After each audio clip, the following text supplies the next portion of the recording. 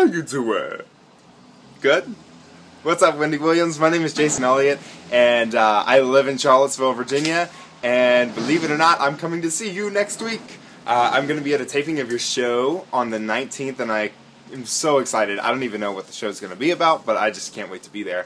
But look, I had a favor to ask of you. I want to go into motivational speaking, working with LGBT youth, and I would really also like to work with HIV and AIDS education and advocacy.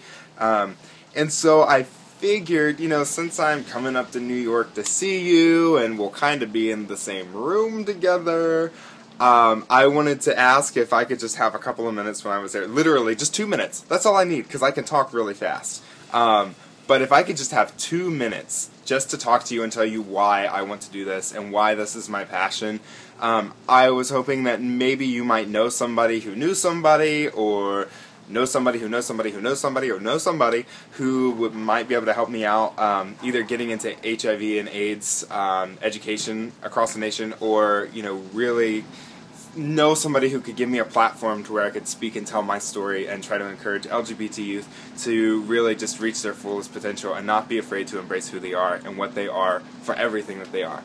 So, on the 19th, I'm going to be there, and I hope that maybe you'll be there, since it is your show. But anyways, if you could just find it in your heart to give me 2 minutes, that's all I'm asking for, 120 seconds. I would be very, very, very, very grateful. And hopefully you will see this in time and you will say, "Oh, how you doing? Come on in, girl."